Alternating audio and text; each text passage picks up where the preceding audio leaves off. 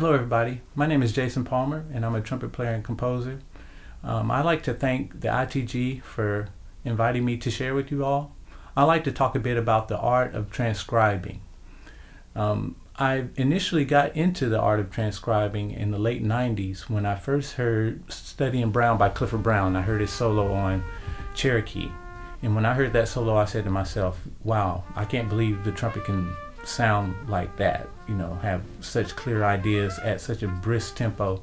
And so I really wanted to learn that because I was learning the trumpet and I wanted to learn how the trumpet operated. And so I learned that solo. I picked it up by ear. I started to try to imitate the sounds and the fingering combinations and everything, and eventually I was able to play the solo along with the record. And that led me down a road of really learning how these artists that came before me were able to speak through the instrument, how they phrase, how they breathe, you know, took breaths in between phrases, and the articulations and the dynamics, you know, all those little subtle things that come out in someone's voice when they speak through improvisation.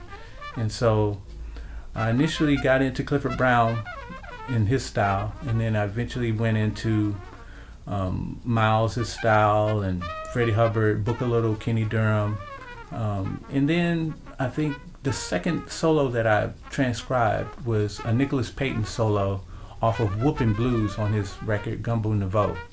So that was the second solo that I ended up actually learning how to play and also writing down. The Clifford Brown solo I didn't write down in the beginning, I just learned how to play it.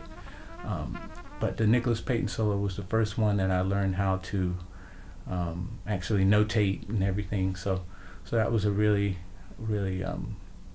important step for me, you know. And eventually I started to learn how to transcribe songs and chord changes and, you know, different other instruments. I started transcribing some Herbie Hancock, and, you know, I say all that to let you know that all of this helped me get to a point where I could really learn the language of the music. And once I was able to do that, I think it allowed me to go into the avenue of composing. And one thing that really helped me get into the act of composing is transcribing myself. And so what I ended up doing is I started writing contrafacts, which are tunes based on the chord changes to other tunes. And so I would put on a song that I really like to play along with and record myself playing along with that song. And I would then listen back to what I played, and if I found a phrase that I thought was really musical, then I would transcribe that and turn it into a song. So I would essentially just transcribe what I played and develop that phrase into a broader phrase within the form of the song that I was playing. And so that was a neat way for me to get into transcribing without having the pressure of saying, okay, I just composed this melody, so now what chords do I put underneath it? And so I already had the foundation of the chords based on the song that I was playing.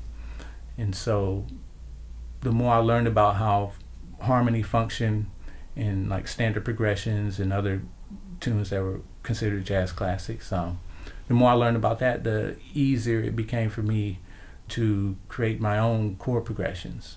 But if you're looking for a way to get into composition and you feel this pressure coming from the melodic side, from the harmonic side, you know, you can eliminate that by just starting out writing out contrafacts. And I think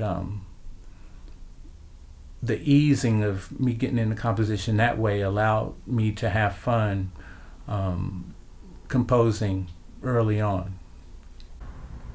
So I often remind my students, when you first get into transcribing, it's important that you find solos that you really like, because it has to be fun for you.